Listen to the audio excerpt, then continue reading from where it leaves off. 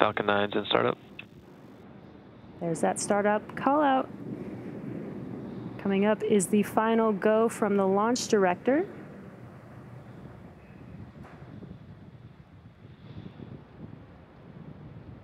Stage 2 is pressing for flight. Falcon 9 Starlink LDs go for launch. And there is that call out that we are go for launch. So all systems are 30 seconds. All systems are go for launch. Let's listen into the terminal count and watch as Falcon 9 takes our stack of Starlink satellites into space.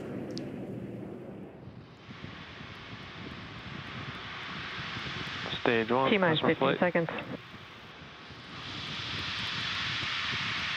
10, 9, 8, 7, 6, 5, 4, 3, 2, 1, 0. Ignition and liftoff.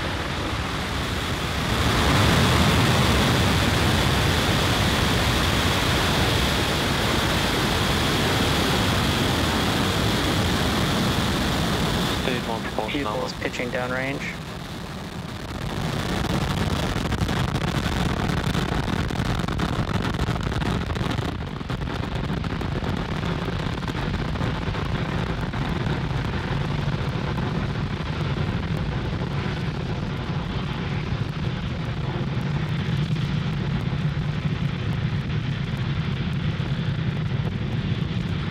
Plus 40 seconds into flight, and Falcon 9 has successfully lifted off from Cape Canaveral Space Force Station, carrying our stack of Starlink satellites to orbit.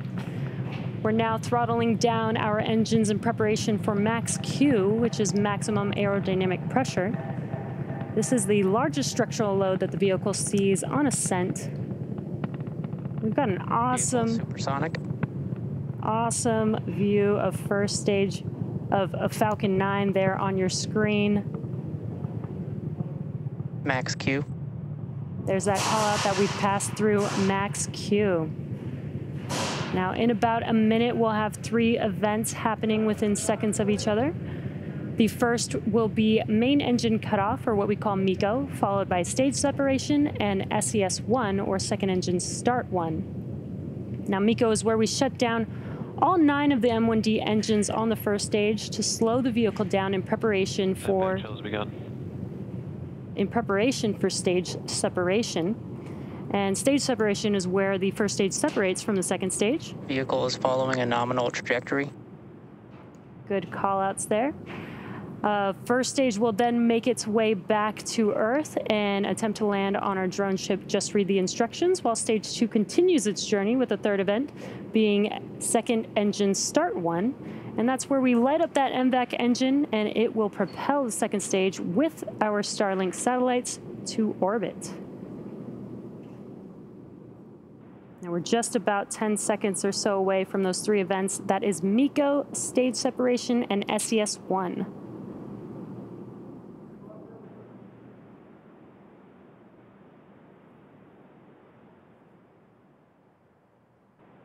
MECO.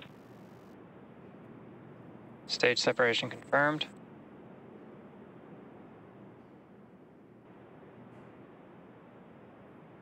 MVAC ignition. And there we just had MECO and stage separation. On your right-hand screen, you're looking at that MVAC engine on the second stage, confirming SES-1. And a good call out that stage 2 is nominal. Continue to follow nominal trajectories. Both vehicles are nominal. Separation confirmed. And there you can see on your screen the fairing halves have been deployed. They are now making their way back to Earth, and as a reminder, we will be attempting to recover the fairing halves today with our recovery ships Go Searcher and Go Navigator.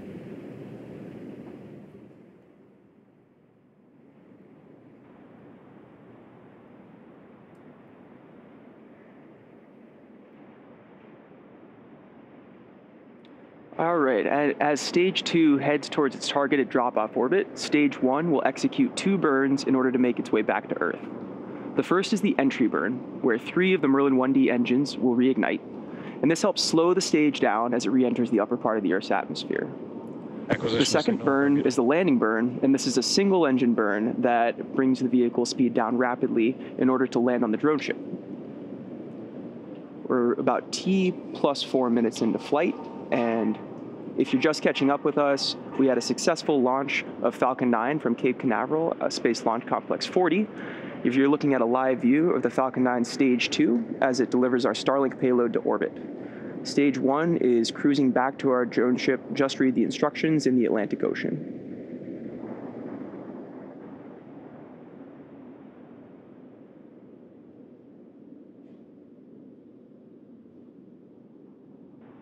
Now we'll continue to watch Stage 2 here on a nominal ascent for a few minutes. As a reminder, the Merlins on the first stage are optimized for sea level, and these achieve around 190,000 pounds of thrust during ascent and descent.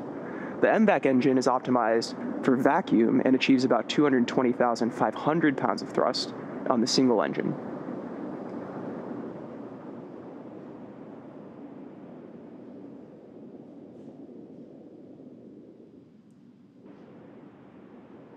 The Starlink constellation is in low Earth orbit, or LEO, at around 550 kilometers.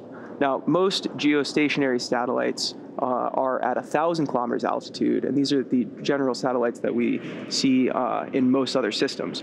When the satellites are farther from Earth, the round-trip data time between the user and the satellite, also known as latency, is much higher, resulting in poorer performance for activities like video calls and gaming.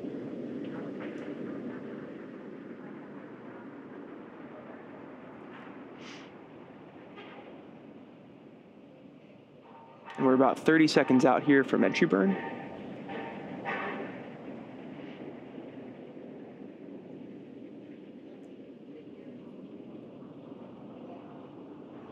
As a reminder, Falcon 9 is equipped with 4 hypersonic grid fins positioned near the top of the first stage on stage 1, using nothing but, that guide it back during its re-entry to the ground. Stage 1 entry burn startup.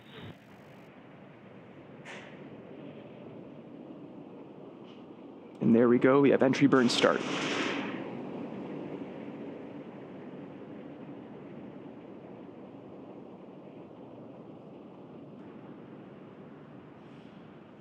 Stage 1 entry burn shutdown. Beautiful, and entry burn cutoff. Stage 1 is going to continue its descent to our drone ship, Just Read the Instructions.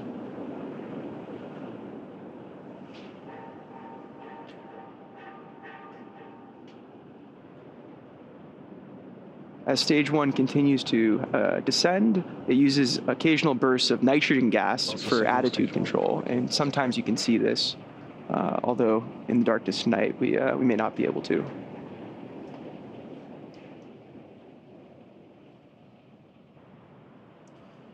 To land, the Falcon 9 first stage is also equipped with 4 landing legs made of state-of-the-art carbon fiber and aluminum honeycomb.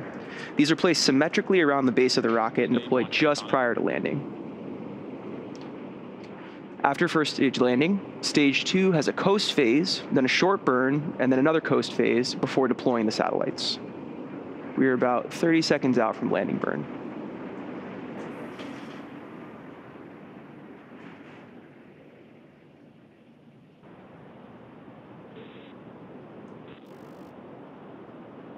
Stage 1 landing burn. 10 seconds out. We may see a video cut out here.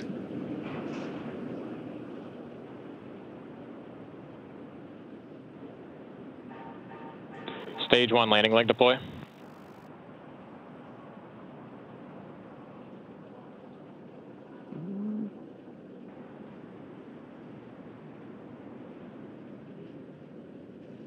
All right, and there you can see we've landed first stage on our drone ship of Just Read the Instructions. This marks our 76th recovery of an orbital class rocket and the 6th recovery for this particular booster.